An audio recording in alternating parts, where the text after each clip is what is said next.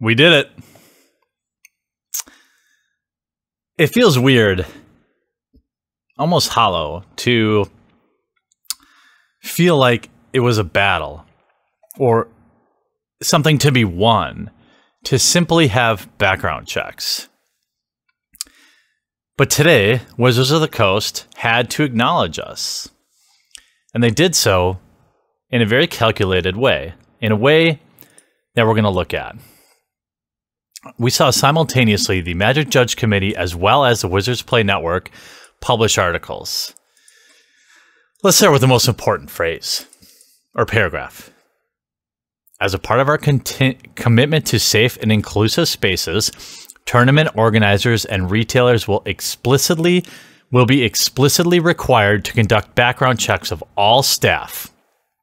As permitted by applicable law, this includes Channel Fireball events, Grand Prix, local store events like Friday Night Magic, and professional events like the Pro Tour and World Magic Cup, as well as convention play run by Wizards. This is not a joke. This is on the WPN website. So this one is for all of you.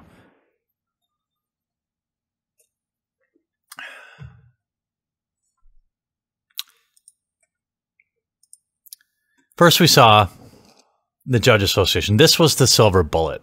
Ross Praznier was the silver bullet. Last year, it was reported on social media that a level 1 judge, Ross Praznier, was convicted of a sex crime in 2015. After hearing about these reports on December 25th, 2017, I immediately contacted the Judge Conduct Committee and Praznier's regional coordinator to begin an expedited decertification process. This process was completed within 24 hours. He was decertified. WotC was informed soon afterwards. This is written by Johanna, by the way. She's the head of the... We know it wasn't reported on social media. Unfortunately, I have some problems with this article, but I'm going to give the judges a break today. We know it was reported directly to the Judge Committee that summer, okay? Not in December. His name was also removed from the May 2016 anniversaries post because we caught you, which based its certification list date on not currently active status. So they're saying he was on there as a mistake. Recently, it was reporting that the case was sent to MagicJudgeFeedback.com already in July 2017. This is true. I know there's a very angry man, Mr. Travis LaPlante, that enjoys this part. Yes, you were notified in July. Due to an administrative error, the case was not handled at that time. And I wasn't aware of the email until it was shared on social media. This is very unfortunate, and I am sorry. What the next sentence should be is, and I'm stepping down from my position. But that's neither here nor there. Let's look at really what matters here, and then we'll mine some salt because it is so great. Making Magic spaces safer. God, that language. Don't care, doesn't matter. All that matters is the background checks, and we got them. Okay? It wasn't me, it was all of you. All WPN store owners will receive a link to updated terms and conditions via email next week. This email will include instructions to log into your Wizards account, review the new terms, and submit your agreement by February 9th. That means if they don't agree to this, they're going to lose their WPN status. And from what I'm hearing from Judge Insiders, they are pissed. To protect all players of all ages, to the extent permitted by applicable law, you agree to conduct background checks to meet your obligations under Section 15 on your staff, as well as those you engage with that interact with the public. You will refrain from violating WPN code conduct. You agree to display your retail store and event locations, player community policies designated by Wizards. You will not employ or otherwise engage staff or other individuals who interact with the public on your behalf who appear on a sex offender registry and or have been convicted by a court competent jurisdiction of a violent sexual offense or crime against children. Boom!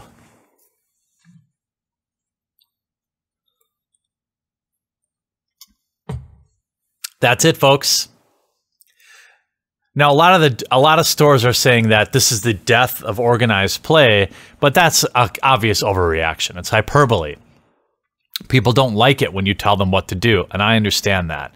But what we're really talking about practically here is a store who's refusing to make sure their employees aren't on a sex offender registry. That is insanity. I've already had one store contact me on Facebook or tag me in it to blame me for why they were dropping Wizards product. Let's see what happens on Monday. I'd be willing to bet you dollars to donuts that that local game store owner isn't dropping anything. Now let's mine some salt, should we?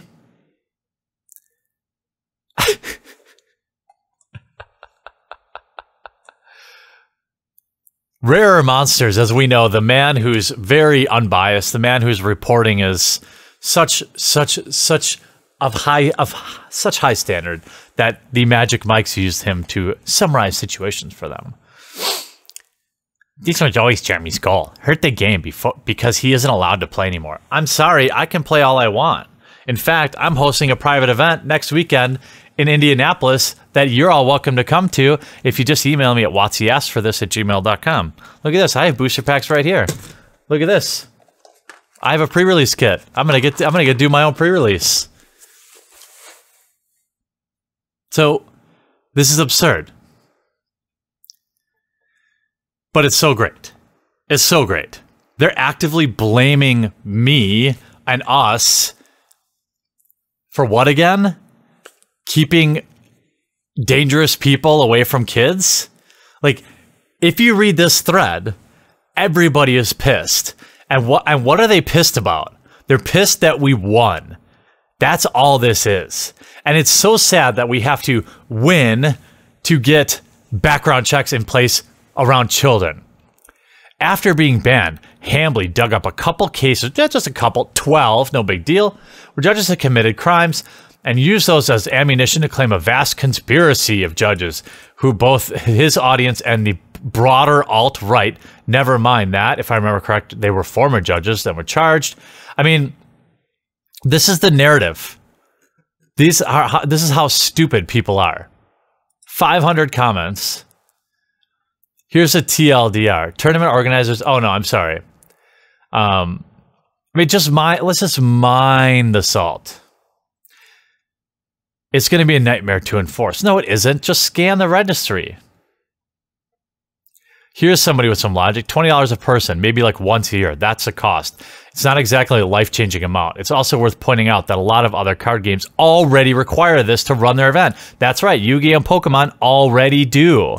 So all these people in here, 400, people like flailing around about how this is absurd. Rare Monsters. This is always a goal. Hurt the game. Meh. I drink your salty tears. I drink them up with the pork chop of beers. Miller High Life. And to all of you, thank you. Thank you for sticking with me. Thank you for not believing this crazy narrative that I was making any of this up. Because I, of course, as you know, had the receipts. What's next? Well, I need to reward all of you with a little bit of no drama for a while. And, another piece of good information. Now I feel like something bad's going to happen to me now to level it all out. But I was able to remove my strikes on the quartering channel today as well. It's just a red letter day for the good guys, I think. And what that means is now I can move all of the investigative stuff onto the quartering, and we can just focus on games here. As you can see behind me, I've got all sorts of new games to cover. I think I'm going to do the fighting system game, maybe the Dragon Ball Z game next, Star Wars Destiny. And that's just this month. I'm going to have 15 new games in February too. And all I can say is thank you to all of you. If you're in the Indianapolis area, you're welcome to come to my event where we're going to be drafting Rivals of Ixalan for free. We're going to be drafting Unstable for free. I'm going to be buying you drinks. I'm going to be buying you food. And we can all sleep a little bit better knowing that the kids are going to be a little bit safer. That's the crazy thing. These people are acting like they lost anything. And those comments really make me lose faith in humanity because... And local game stores too. Like, what is the point of any of this, right? What is the point of not protecting children, of not doing the right thing? I can't think of one. I mean, it's crazy. It's crazy to me. And all I can say is thank you all so much. So much. And this has been kind of I don't know, it's been a long road. And, you know, so many people have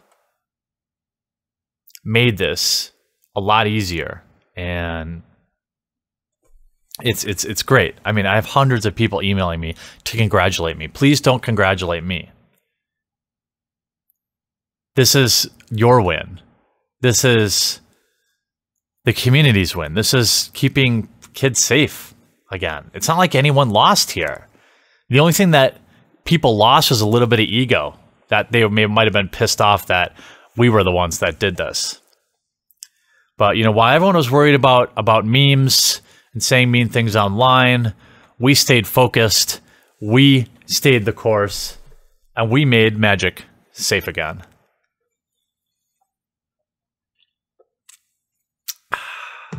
Have a great Friday night. Appreciate you all. Thanks for watching. I hope you enjoyed the video. If you want to be notified the next time I upload a video, make sure you subscribe and click that damn bell so you actually get notified. If you want to support the cause of this channel, it survives based on the amazingly gracious support of my patrons. Link is in the description if you'd like to help out.